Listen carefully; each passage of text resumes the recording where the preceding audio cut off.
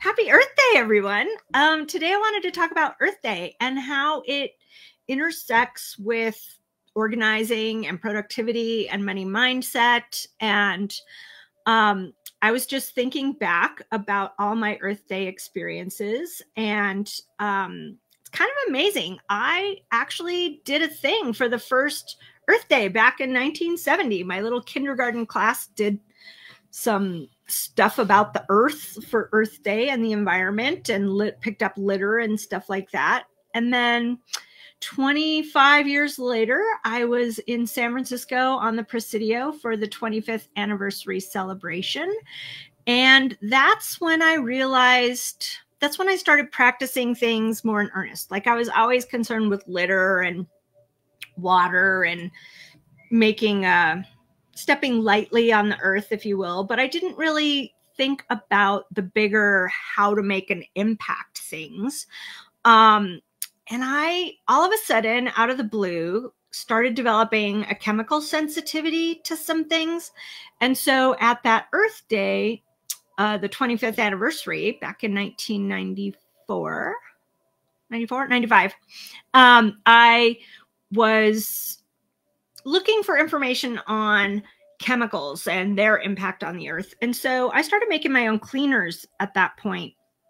Or not really so much making my own cleaners, but going back to old original cleaners that weren't as chemically impactful, shall we say. So I went from using things like 409 and Fantastic to going back and using vinegar and water, or just soap and vinegar and baking soda, or borax to clean most things in my house.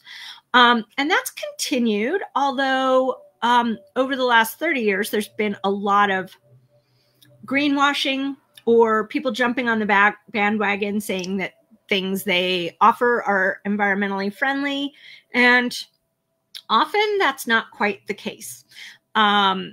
Even people or companies with great intentions don't always recognize the impact their alternatives have in a different way on the environment. So it's not only about chemicals.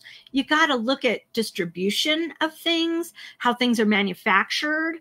It's great if you want to manufacture something that doesn't have as much plastic, but if it involves shipping things back and forth between countries or across the country to have different kinds of parts assembled, you might be making a bigger carbon impact with the transportation impact. So think of it, there's a lot of different things, and many are kind of localized. I live here in the Southwest. We are always very water conscious and water sensitive. And so some things that don't have as many chemicals, or maybe don't have any plastic on them, require more water to take care of. You have to wash things differently, or use more water to dissolve it, or elbow grease along with hot water to make it work. And so sometimes something as simple as a plastic container that lasts much longer and can be easily wiped off without running it through a dishwasher or in the sink might actually be a slightly better option if it doesn't use as much water. Or, many cleaning things like, let's say the pink stuff that's all the rage on TikTok these days. It requires rinsing with a lot of water. And so it may not be the best choice for me, right? Anything that requires a little extra rinsing might not solve my problem. So that's one thing. Another example is plastic bags.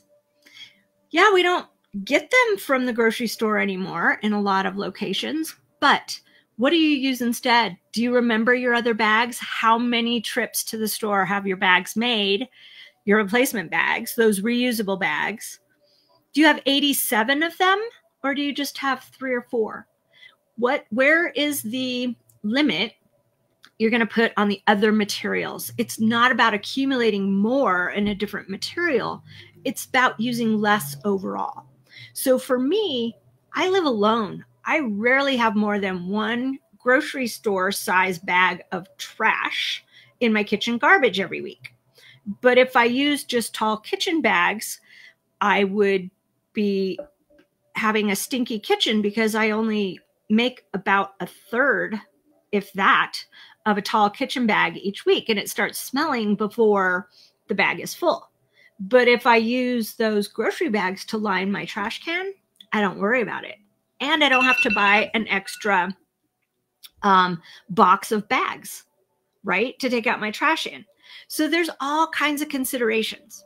So what I would love for you to do this Earth Day is, instead of insisting on a certain material, think through how often you need to replace the thing you're purchasing. Is it something that will last 25 years, or is it something that's going to last a year? And buy the thing that's going to last longer, and only if you need it in the first place. Is there something else already in existence in your house or your office that will get the job done? You don't need extras. You need the things that work for you to do the things you need to do, and there's no need to buy more than that. Packaging. Always opt for the less amount of packaging, least amount of packaging. And that includes if you have to take a container to buy it. Is it worth buying? Right? What if a thing of popcorn kernels that you pop yourself actually is less overall packaging than buying microwave popcorn or pre-popped popcorn? Huh? What about that? Didn't think I'd go there, did ya? Popcorn. But I can buy a jar of popcorn that lasts for months versus buying much packaging around the alternative versions of things. And then the third thing that you can really do to have an impact on the earth, in addition to not buying what you don't need and limiting the amount of packaging, is to get in touch with what is impacting your local area. Find out what your solid waste department does with recycling. If it's worth recycling, or if it's worth spending more time with policymakers, calling the companies of the products you love and telling them, giving them feedback about their packaging and how much extra it is. Do you need something wrapped in plastic, wrapped in plastic, wrapped in plastic? Do you need something in a box that comes in a jar?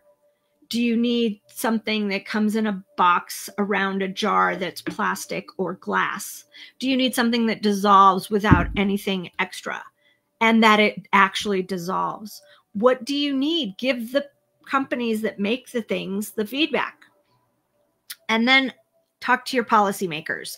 Talk to your local politicians. Talk to your national politicians. We've got to get to the point where there is less packaging is the number one impact consumers can make on the environment. So think about that on this lovely Earth Day.